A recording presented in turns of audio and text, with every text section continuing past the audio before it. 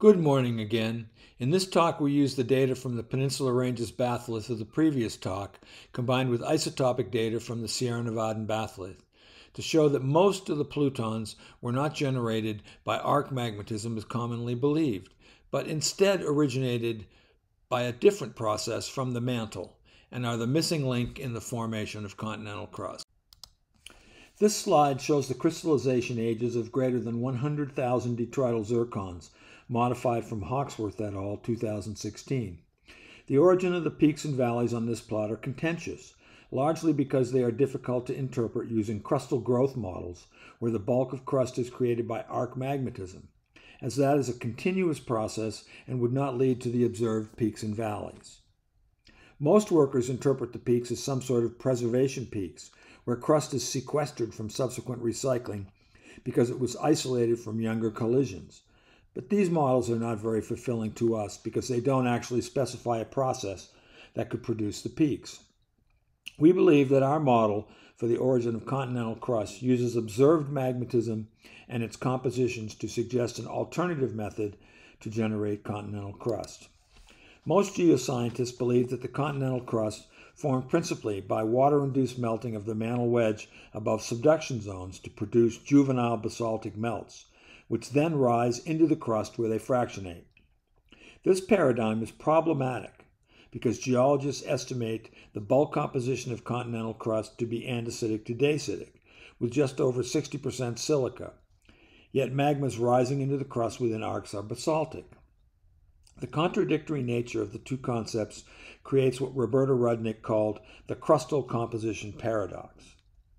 The paradox is typically resolved with a circular argument that involves large-scale lower crustal foundering of residual material dominated by a variety of cumulates from the base of magmatically thickened arc crusts.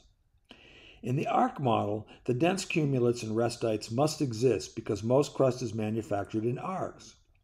However, the estimated amount of fractional crystallization necessary to create rocks with a composition of upper crust from arc basalt is about 86%. And based on mantle xenoliths from the Sierra Nevada, along with cross-sections of older arcs such as Coastan, greater than 2-to-1 for bulk crust.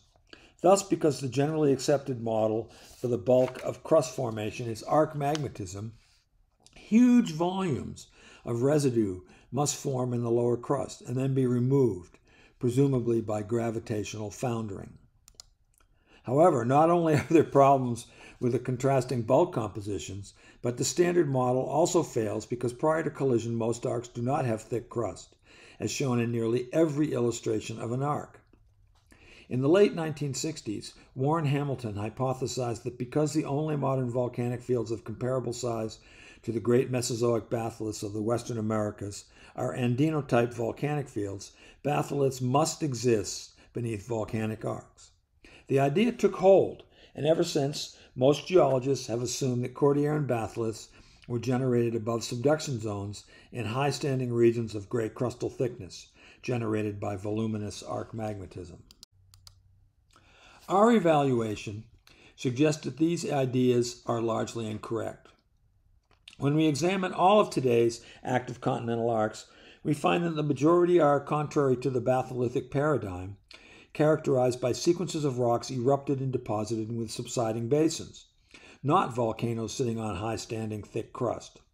Young examples include both the modern and ancestral Miocene cascades, where the volcanoes in their debris aprons subsided in graben, the low-standing Alaskan Peninsula, where volcanoes such as Augustine are partially submerged in Cook Inlet, the Kamchatka Peninsula of easternmost Russia, where towering stratovolcanoes such as Kluchoyevskoy, pictured here, erupt in extensive fault-bounding troughs located close to sea level. Japan, where stratocones and calderas sit near sea level throughout the islands. The North Island of New Zealand, where the Taupo Zone sector of the arc is actively extending as calderas and stratocones erupt. The Central American arc, where volcanoes are aligned in a long, linear, low-standing depression. Of course, the Campanian volcanic arc of Italy, with Mount Vesuvius located on the Gulf of Naples, and I left out the Hellenic arc, where volcanoes like Santorini form islands in the Aegean Sea. Furthermore, the stratigraphy within pendants and wall rocks of Cordilleran batholiths provides no evidence for thick crust, as the volcanic rocks are intercalated with shallow marine sedimentary rocks, and therefore sat at sea level or below during volcanism. Thus, where arcs are concerned, the high-standing Andes are the outlier, simply atypical of modern and ancient arcs. Arcs get thick crust beneath them when they collide and override continents. For those who weren't there for our previous talk, we showed how the Peninsula Range's origin in southern and Baja California is readily interpreted to represent the collision of a lower Cretaceous arc with a west-facing Cretaceous passive margin at about 100 million years. The collision ended when the subducting slab failed. Soon after collision and terminal closure of the basin, seemingly within 1 million years, the collisional hinterland was intruded by a voluminous suite of post-collisional 99 to 86 million year old mesozonal to catazonal plutons. The bodies were intruded during a period of rapid exhumation when rocks at a depth of 15 to 23 kilometers were brought to the surface in less than 10 million years by detachment faulting and collapse. Rapid exhumation is also documented by abundant coarse plutonic debris, such as boulder beds containing clasts up to 2.5 meters in diameter, as well as abundant 100 to 90 million year detrital zircons deposited during the Cenomanian-Turonian in a basin located to the west of the collision zone. The post-collisional break-off plutons, shown in black, are compositionally distinct from the older arc magmas, shown in red and green. The traditional idea for these types of plutons is that subduction of an easterly dipping oceanic slab shallowed, and rising arc magmas assimilated continental crust to form the plutons. Workers had simply not appreciated the significance of the regional deformation at 100 million years.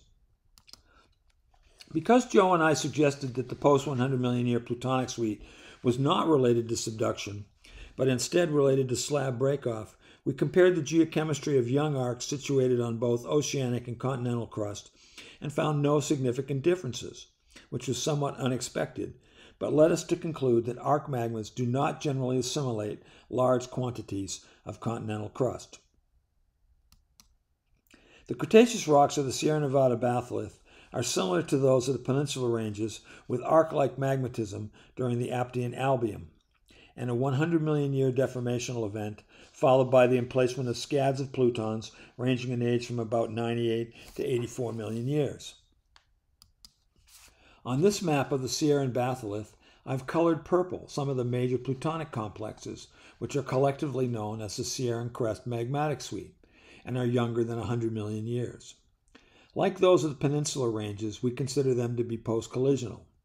From north to south, they are the Sonora, the Tuolumne, the John Muir, the Mount Whitney, and Dome Lands.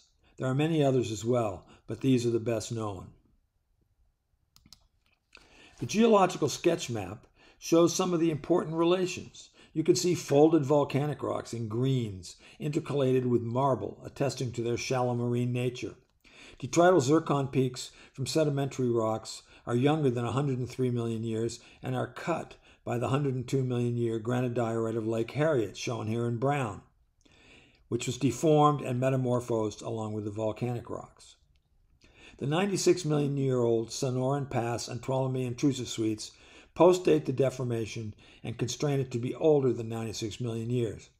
From this, you can see that there was insufficient time to thicken the crust magmatically.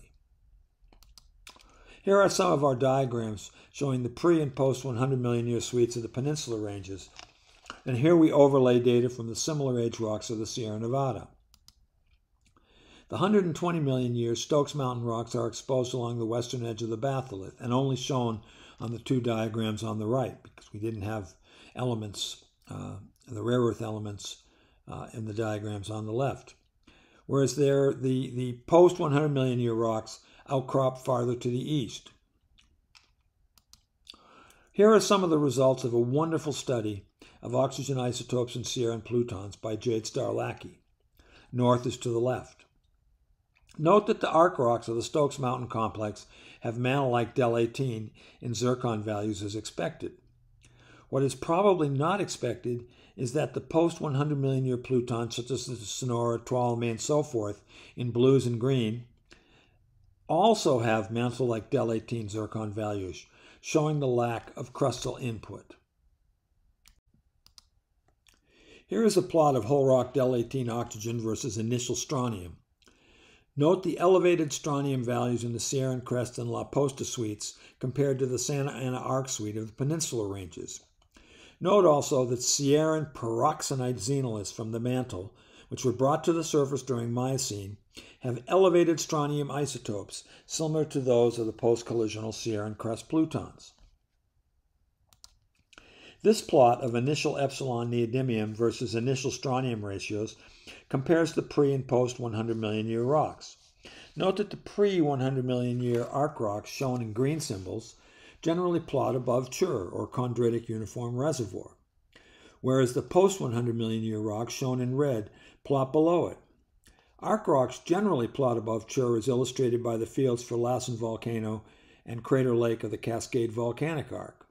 Likewise, mid-Cretaceous spinel peridotite and garnet larzolite xenoliths brought to the surface in the Sierras by Miocene diatremes also plot with the arc rocks.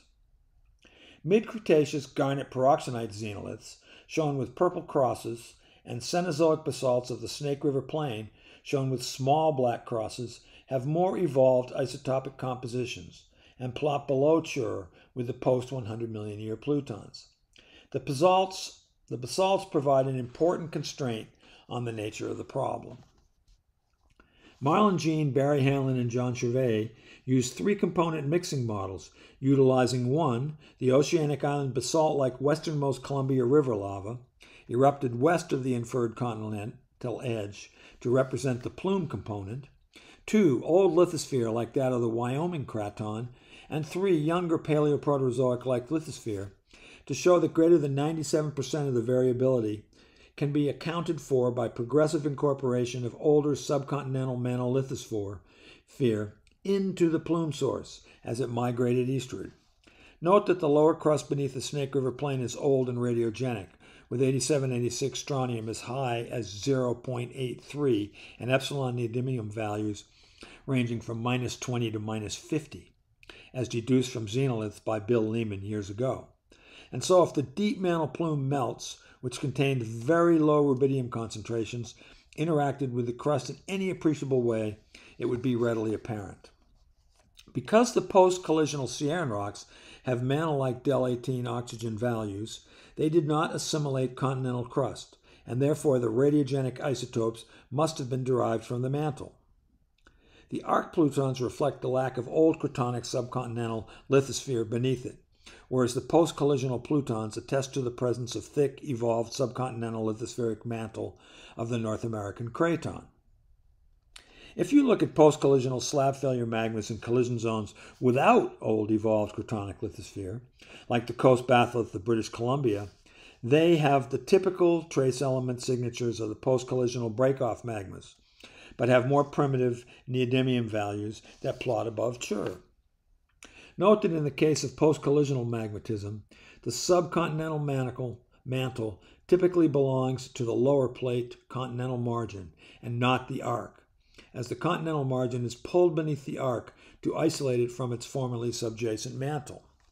Thus, where old cratonic lithosphere is pulled beneath an arc built on young crust, adjacent arc and slab failure magmas may have very different isotopic ratios, simply because the arc magmas rose through young arc lithosphere, whereas the younger slab failure magmas rose through old and rich lithosphere that was partially subducted beneath the arc just prior to slab failure.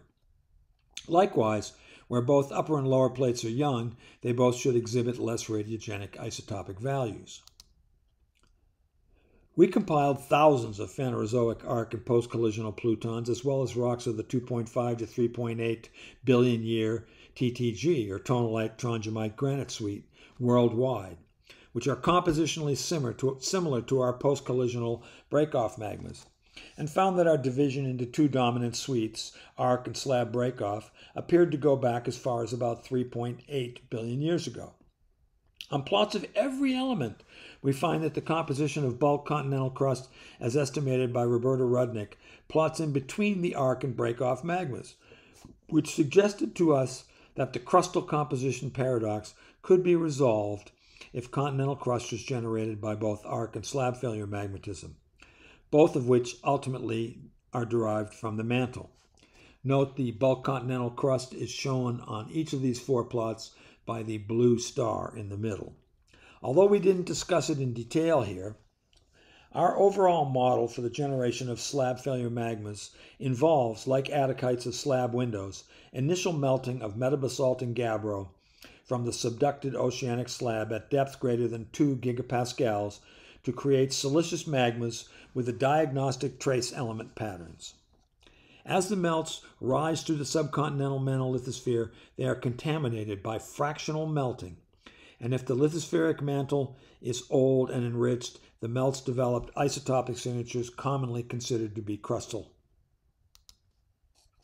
So, here we are back again where we started with detrital zircons. Note that both the detrital zircon and the metamorphic peaks correspond with periods of supercontinental assembly through time. Because the assembly of supercontinents involves collisions, and since every collision involves failure of the lower plate, we suggest that the detrital zircon peaks are dominantly created by slab failure magmatism. As collisional hinterlands with their post-collisional break-off plutons are typically exhumed and eroded, they provide huge numbers of detrital zircons to adjacent post-collisional basins that are reflected in the observed peaks. We argue that this plot is precisely what one would expect if slab failure, crustal recycling, and some form of plate tectonics have been active processes since about 3.8 billion years ago. Now, I'm sure that Joe will entertain any questions that you might have.